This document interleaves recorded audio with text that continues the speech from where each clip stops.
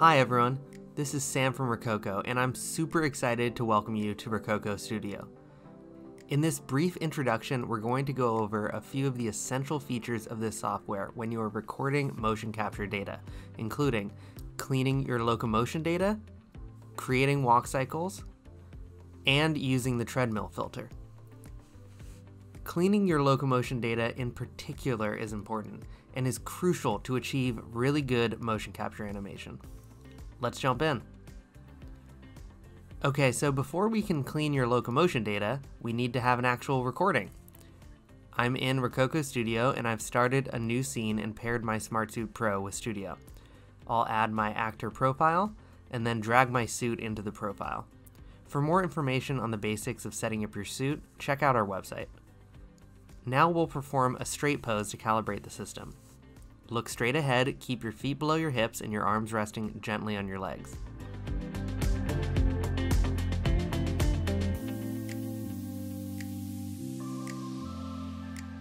Now that we're calibrated, I'm going to record some fast-paced movement that we might need to clean.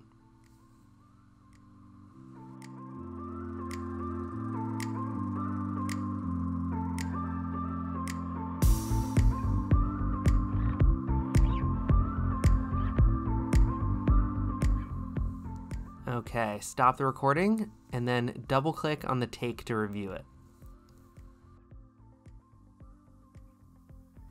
Okay, let's look through this. Oh yeah.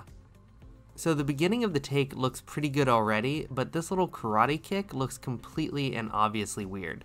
This isn't anything like what we recorded, and that's because our locomotion data down here isn't accurate.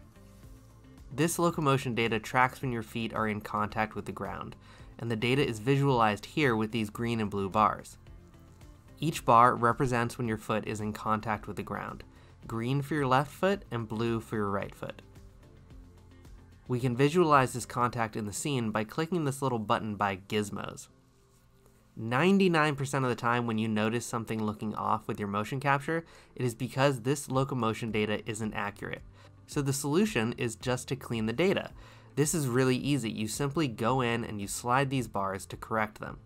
Here, for example, the data says that both my right and left foot are in contact with the floor, when I know I'm in the air. Let's delete these two bars.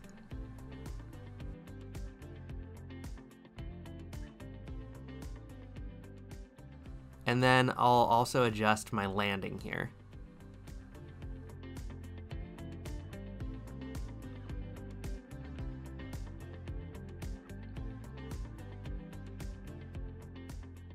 And then finally, I'll click Process Changes. You always click Process Changes whenever you make any changes to these filters. Now, when we play it back, the animation looks 1,000 times better. Cleaning this data is a super important part of this workflow, and we recommend you do it for every mocap animation you create. Let me quickly clean the rest of this locomotion data.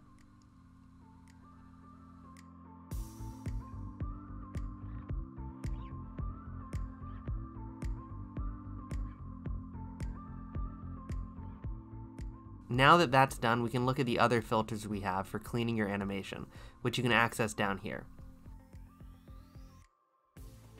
Another really useful one is the Foot IK filter.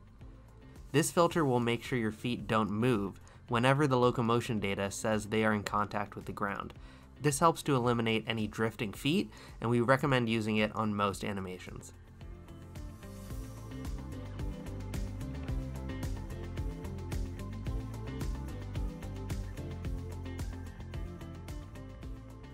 Okay, now let's create a walk cycle. In this scene, I've recorded myself doing a little zombie walk, as you can see here. Creating a walk cycle from this is super easy. First, I'll clean my mocap data like I normally would. Next, I'll select a loopable segment of this animation. So I'll use from this point right here, when my right foot comes off the ground, to when it comes off the ground the next time.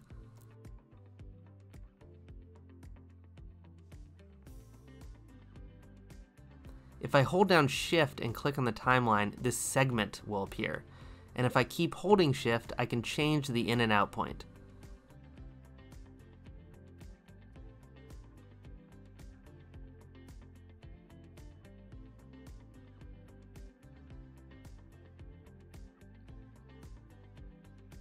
If you hold shift and then click these 3 little dots, you can make this segment loopable. Hit process changes and voila, you have a walk cycle. There you go, zombie walking.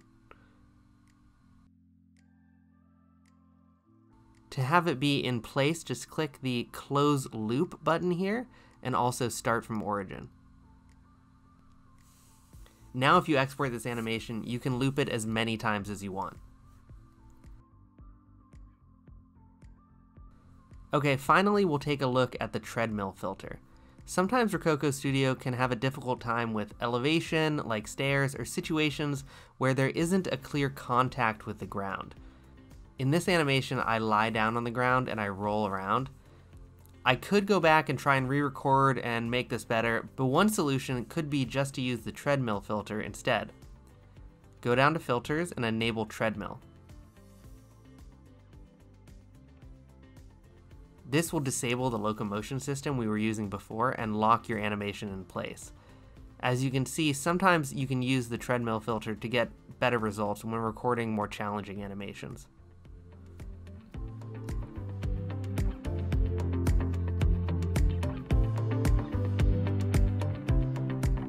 That's it for this introduction to Rokoko Studio. Again, we recommend that you always clean your locomotion data and use the foot IK filter. Also, if you're ever having problems trying to record difficult animations, we recommend trying to use the treadmill filter, and we also hope you can use the walk cycle feature to create some cool animations. Check back in for more updates soon. Always make sure that you download the latest version of Rokoko Studio, and post any questions in the comments down below, or always feel free to reach out directly to support@rokoko.com. Our support team is fantastic and is always ready to help you out. Thanks so much and have fun creating more motion capture.